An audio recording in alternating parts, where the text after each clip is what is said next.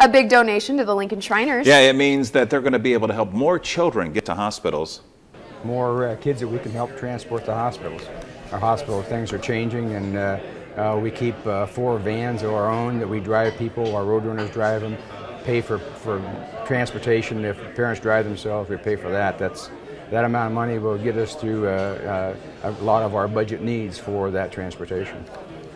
Well, today they received more than $100,000 from the estate of Joe Meehan. Meehan was a Mason and a World War II veteran. He died at 92 in February, but his spirit of giving came back to life today as his estate awarded 10 organizations shares of his $900,000 estate.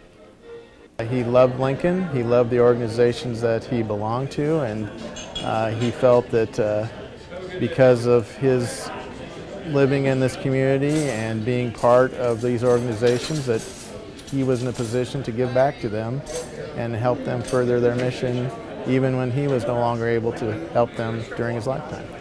The estate awarded donations from $12,000 to more than $100,000, and other organizations included the Scottish Rite Foundation, Northeast High School, and more.